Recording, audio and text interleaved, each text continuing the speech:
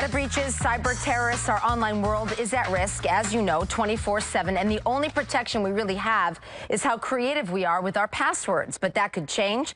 The president's cyber czar is saying that it's about time we get rid of passwords and maybe replace them with selfies. Let's talk about this. Joining me now from our Beacon Hill studio is Robert Siciliano, identity theft expert and McAfee consultant. All right, what do you think? Are we going to selfie to identify ourselves now? What do you think of this? Yeah, I could see it now. We'll have every 12 to 22-year-old taking fishy face selfies as passwords. That'll work. You know that's what they're going to do. You know that people are going to just have fun with it. So you're not on board with this? Well, you know, it's not necessarily a bad idea. Companies like Facebook and others are already cataloging a significant amount of documentation, pictures, that they're using some facial recognition technology built right in that, along with a number of different other technologies, could in fact properly identify us. So do we get rid of all our passwords and then do something else? I mean, what's the point? What were they trying to do here? Obviously, to protect our safety, correct? Yeah, so the password as we know it has been hacked, cracked, and decimated. Basically, anybody needs your username, which often is either your name or an email address or some funny code, and then a password itself that could easily be cracked as a result of a password reset. People can guess it, and there's also something called a dictionary attack where the bad guys basically go to the dictionary with certain software to recognize passwords.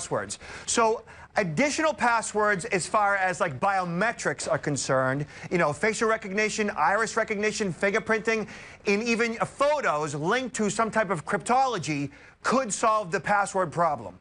So, but if we say they do this selfie thing, how long is it going to take someone to figure out how to hack into that? Because you know that's going to happen. That's next. Yeah, there's no such thing as 100% security. So Sure. Let's just say they do launch a selfie as a form of password. More than likely, behind that application will be a number of security, all kinds of security that would prevent that selfie from being hacked. That being said, the bad guys will try to find a way to work around it. My guess is if a selfie is launched as a form of password, we will probably be good until the bad guys figure out how to crack it. Another idea that's being floated around by this cyber czar is putting fingerprint scanners for everything. Any major red flags there?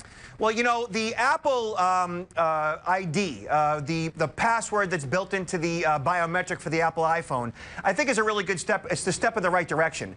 There's a lot of technology behind that could go a long way in other devices like laptops, even at an ATM machine. And if that becomes ubiquitous, if we actually use the fingerprint as a password, and again, it is secured properly, that actually could solve a lot of password problems. So you like that one? Well, I do, because the password itself, as it is right now, really is insecure. I mean, look at all the data breaches that we're seeing right now. Oh, it's a terrible. lot of them are as a result of a simple username and password being breached.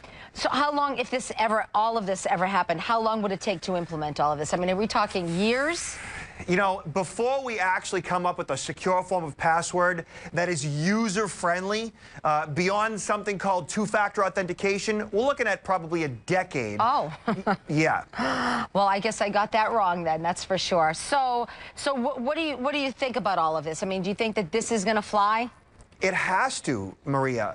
We are at a point right now where we've got Target with 56 million and JP Morgan Chase with 83 million. You're right. You're absolutely right. Yeah, it's a nightmare. So we have to upgrade our password technologies without a doubt. So while I have you here, we might as well give some great advice to the people out there watching. So what's the best thing you can do in terms of passwords? Well, certainly uppercase, lowercase, you know, numbers and characters, all different passwords on all of your different accounts.